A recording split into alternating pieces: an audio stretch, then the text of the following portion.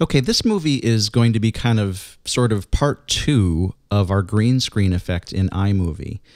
But what we want to do is just show you some of the enhancements that you can do with your green screen footage. Now, we ended our video with this kind of look here, and there's several things wrong with it. For one thing, we've got this little piece of an old computer in our picture.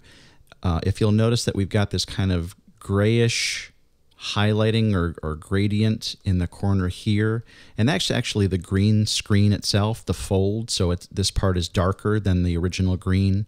You'll also notice that there's these black bars on either side of our picture that don't make it really seem like we're in a room. It makes it look more like we're in front of a picture. So we want to enhance some of the pieces of our green screen key and footage to make it look just a little bit more realistic. So one of the things that we did in our previous video is we selected the image clip and we went to the cropping area and we just simply chose fit. And what that does is it fits the image full size into our frame. What we want to do instead is choose crop to fill. Now this takes a little bit more work, but what it'll actually do is create this image that's a 16:9 or a widescreen image for our video.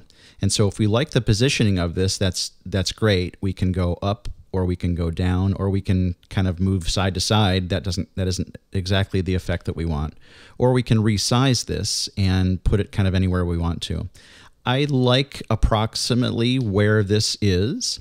So if I click on the check mark, it should just kind of quickly zoom out and give us the 16:9 ratio with the image filling the screen. And so you'll also notice that there are no black bars. Okay. The other thing is my face is just a little bit kind of washed out. I want to give my face just a little bit more color. So what I need to do then next is click on the green screen footage and start to manipulate that green screen footage. I'm going to go to this color correction icon here.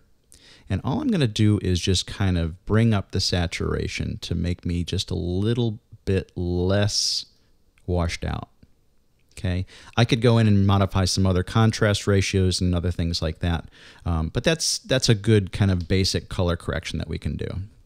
Okay, the next thing that I want to do is actually work on our green screen footage again. So I'm going to turn our color off and go to our connected clip. And you'll notice that we're in the green blue screen. We've chosen that as our video overlay style, so we don't want to change that. But what we can do are make some adjustments up at the top. One of them being the softness, and I'll show you what happens kind of at the extremes. If we go to kind of zero softness, it really shows that green screen background, the shadow in the corner here especially. As we go all the way up to the top,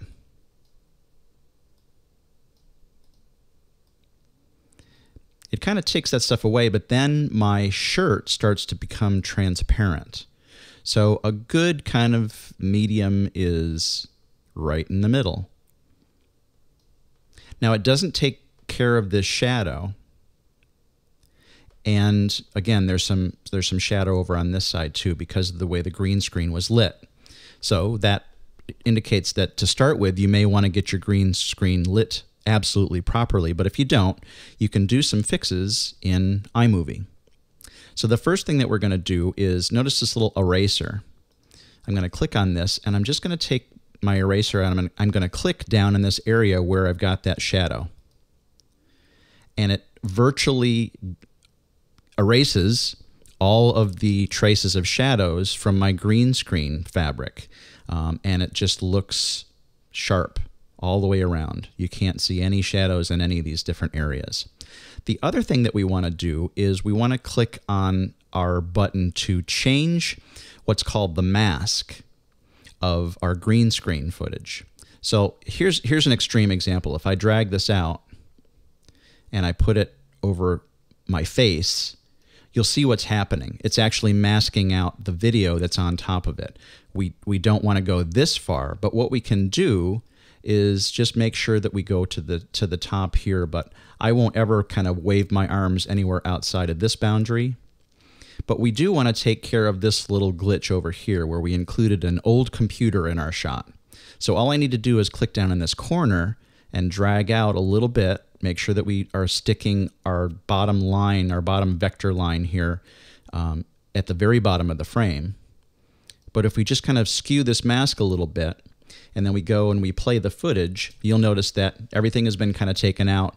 And if I do wave my hands around, it doesn't ever kind of go outside of the boundary of the mask.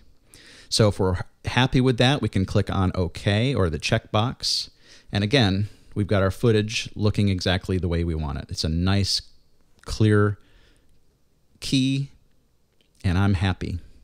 So those are just some of the things that you can do to kind of improve your green screen footage and your key and your background.